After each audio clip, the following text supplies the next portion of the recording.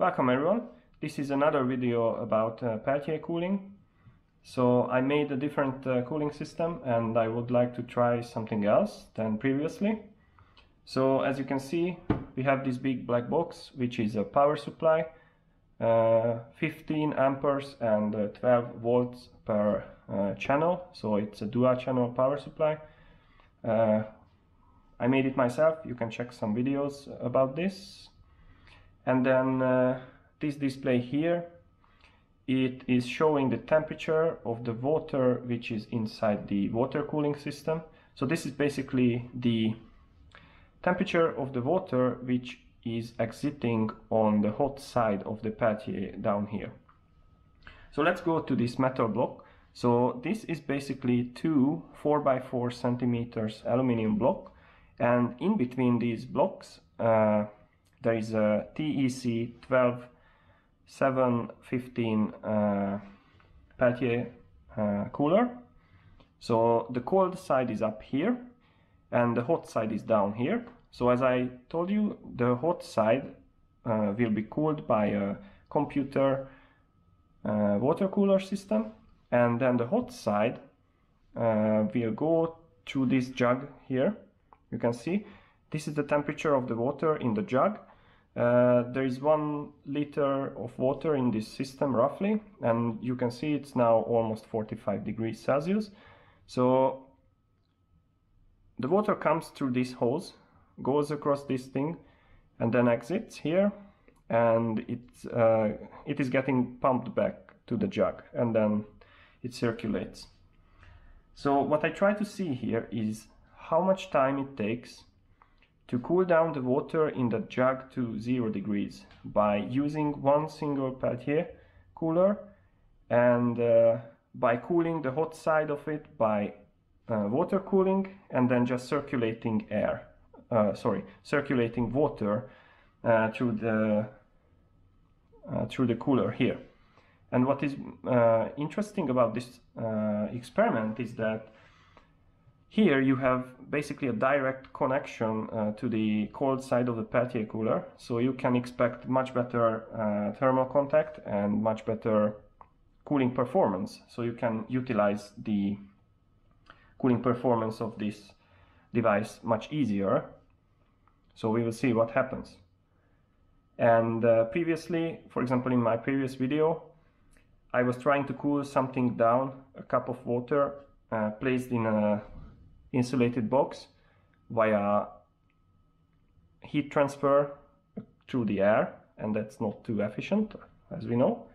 So here we have basically a direct contact, because the only thing that is between the water which is circulating in the system and the cold side is the silicone heat grease, and then the aluminum block. So we will see how far we can go.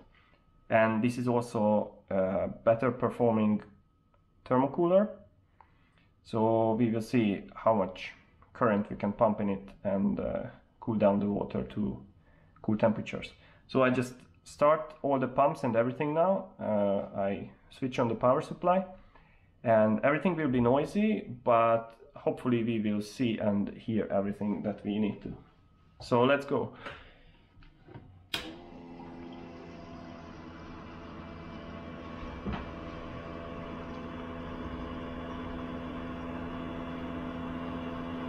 So now you see that the temperature was changing a little bit, because it was different here and it was different in the jug. So then this water was moved into the jug and changed the temperature of the water. But now the only cooling that happens to the water which is circulating in this block is basically the heat transfer across the Peltier and the hot side of this thing. So basically I'm cooling this water which is in that jug with the water cooling which is in this corner that you cannot see it now. But the water is being cooled now. So now I crank up the power output of this side, which is the side where I connected the wires of the Peltier. So let's see what we can do with this.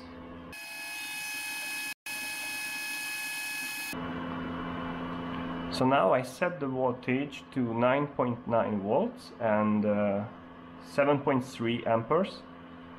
So it's almost 72 watts of performance. And then I can try to feel the temperature, but it's not really changing here. So it's still the same temperature as the water. And all we have to do now is to wait. So I leave the power supply as it is, and I let this thing running, and after, let's say, 10 minutes we will see what happens to the water.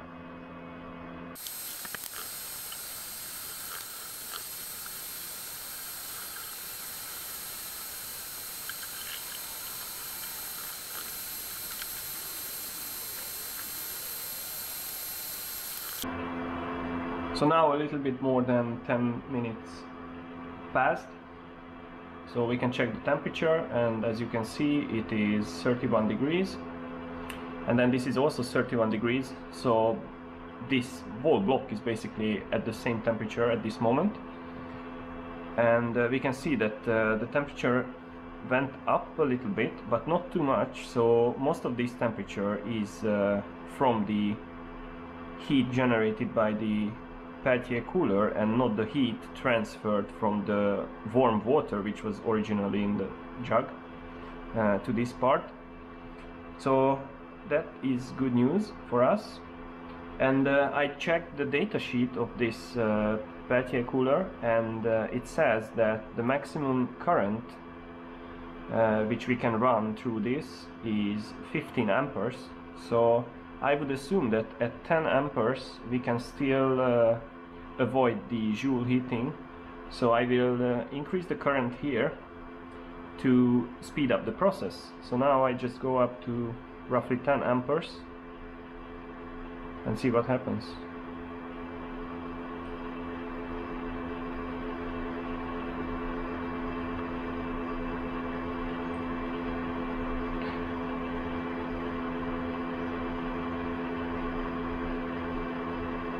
Okay, we will stop at 12.1 volts and 8.3 amperes because that's the top of my power supply. As I said, it is a 12 volt power supply, so I cannot go higher than 12 volt or not much higher than 12 volts. So we are stuck here. So now we are roughly using 100 watts of power, so that is flowing through the Peltier there. And we will just see what will happen to the water in another 10 minutes. So let's check back in 10 minutes again.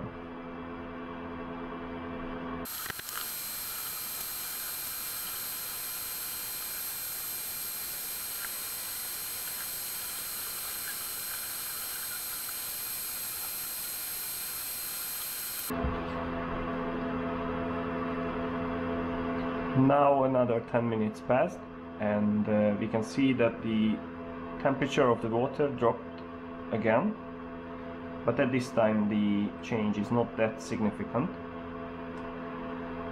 The temperature of the cooling water also increased, but not by much, so I guess we just have to wait a lot and see how the temperature develops.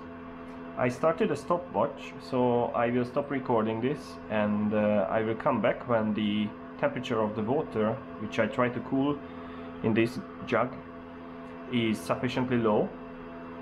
So we will see how long we should wait until this water is cool enough. So I will come back later.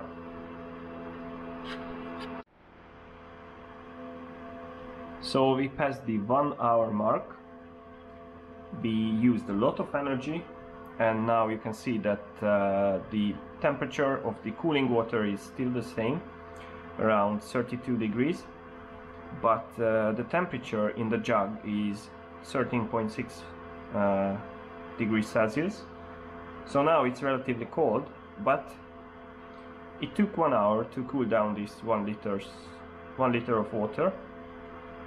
So that's a lot of time. And also we used 100 watts of energy, It's not too much, but still it is a noticeable amount of energy.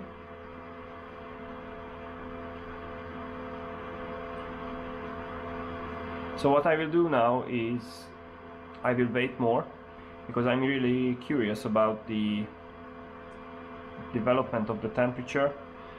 So I want to see how cold I can go, for example, in 1.5 hours. So I will keep this running, and I will see what happens. But now, as the water is getting colder and colder, it will be more and more difficult to further cool down the water, because the further we go from the room temperature, the larger the gradient is, which tries to bring the temperature of the water back to the room temperature. So there is a sort of, let's say, driving force which is working against the cooling effect of the Peltier. So this is a bit of an issue, and as you can see, there is no insulation or anything around the hoses or around the jug. So pretty much the whole surface is exposed to the environment, which is around 24-26 degrees Celsius. I don't exactly know. We can see it. 24 degrees, at least the surface of the table. And that's a big problem. So now it will be more and more difficult to further cool this down. But I give it 30 more minutes, and we will see how far we can go down. So let's come back in a while. So now the experiment is running for almost 1.5 hours, and you can see that we reached 11.2 degrees Celsius in this jug, starting from roughly 44 degrees Celsius. So the temperature decreased around 33 degrees, and down until the room temperature from 44 degrees. We had some extra help from the room temperature, because the room temperature was also colder than the temperature of the water in the jug. So the room also cooled down the water, or the water got rid of its heat and transferred it to the room. So the room became a bit warmer. But the important thing is that after passing the room temperature and going below the room temperature, it was more and more difficult for the cooling system to further cool down the temperature of the water in the jug, because there is not only the temperature of the water which is like fighting against the cooling of the Peltier, but the room temperature now is not helping but hindering the cooling process. And the more we go down in temperature, the more problem we start to face, because the gradient is larger between the room temperature and the temperature of the water in the jug. So it will be just more and more difficult to continue cooling this down. So as you can see, roughly 11 degrees, and it is going down, but slower and slower. And since this thing is quite noisy and it annoys me, I think I will stop this experiment here. So you can see that if you have a big jug of water, I think 11 degrees is quite good for drinking, but you have to wait a lot to cool down 1 liter of water. So maybe it's a bit better to put this in your fridge. But if you have more of this, for example 4, and if you can provide more power to it, then you can of course cut back the cooling time by factor of few integers. So let's say factor of 3, factor of 4, depending on how much power you can pump in your system and how much Peltiers you will use. But then, for example, if you use the same settings, so 12 volts, 8 amperes, you use the same Peltier device, but 4 of them, then you will end up, let's say, burning 400 watts per hour just to cool down some liquid. And maybe that's not the best idea, because if you put the same amount of water at the same temperature into your fridge, you will end up using less electricity, and maybe you cool down your liquid with the same cooling rate. So maybe it's more beneficial to use it. But it's a nice experiment, nice to play around with these things. So I hope that this was useful in some way and you could learn something, and see you in the next video.